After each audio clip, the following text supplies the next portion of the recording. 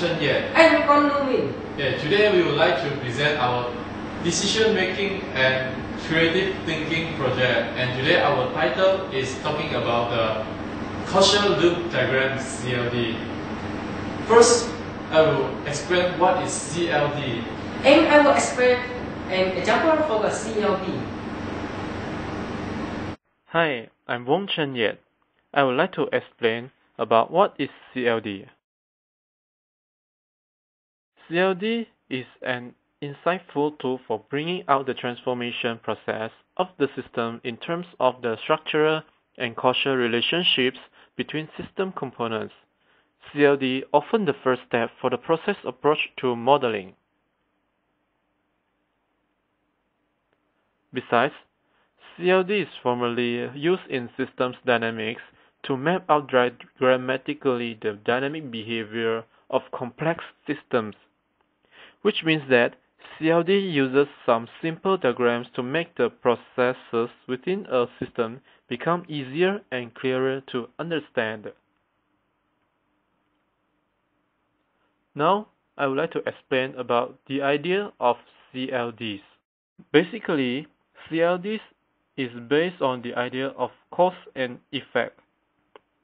CLD depicts cause and effect relationships between various aspects, entities, or variables.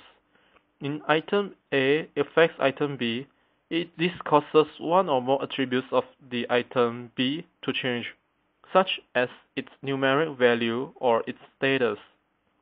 This is shown by connecting the two with a directed arrow. And how are we going to use CLD? So I would like to explain by an example.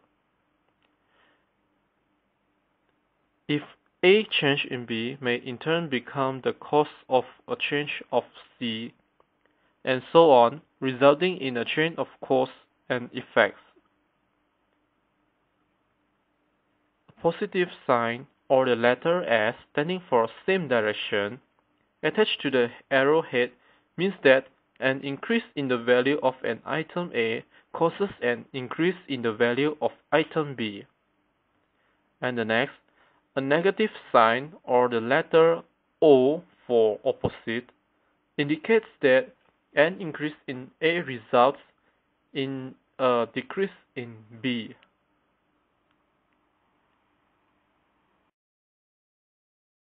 Now I would like to use an example by using CLD. As petrol price goes up, it causes a high inflation rate. Then it will cause a high unemployment rate. When the citizens lose their job or income decrease, their spending power will become lower and cause a poverty. When poverty happens, the standard of living will also drop, and the poverty problem will also increase the crime rate. So it will damage the public security. The components all happening in the system are interrelated. In the end, the rising of petrol price will cause the standard of living drops, and the public security drop as well. In terms of cost and effect process, both drops in living standard and public security will cause the petrol price raise up and continue the loop again. Thank you. It's my example. That's all our explanation about causal loop diagrams. I hope that you understand more about CLD. Thanks for watching us. Bye bye. Bye bye.